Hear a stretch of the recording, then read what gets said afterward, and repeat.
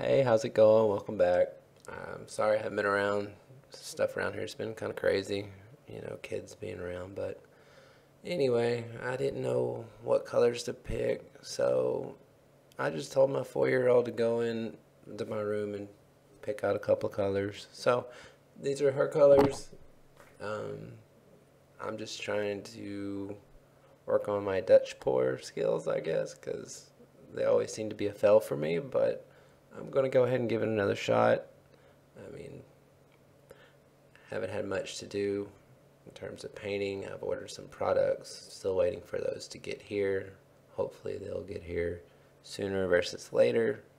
But anyway, so probably going to fast forward through most of this.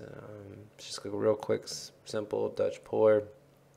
I already had my white base down, which was 2 parts Floetrol to 1 part paint, which was the Artist Law Flow acrylic.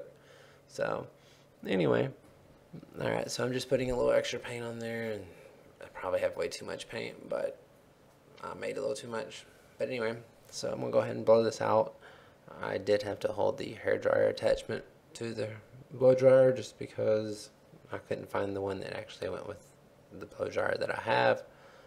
But anyway, for the most part, I probably like 3/4 of this blowout, but middle area kind of looks a little muddy to me, and I'll more than likely end up scraping it off.